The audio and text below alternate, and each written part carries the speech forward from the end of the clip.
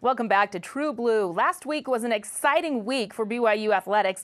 The women's soccer team hosted the Mountain West Conference tournament, and the women's volleyball team hosted in-state rival Utah.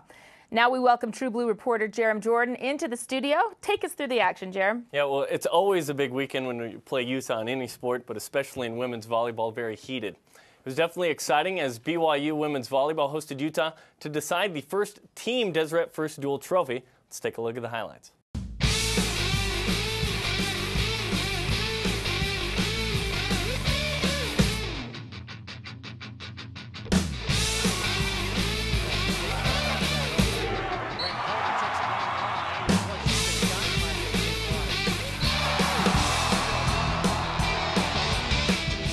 It's really exciting. I mean, anytime we play Utah, it's going to be a battle, and regardless of who's ranked higher or the standings or anything like that, we always know it's going to be a battle emotionally and physically.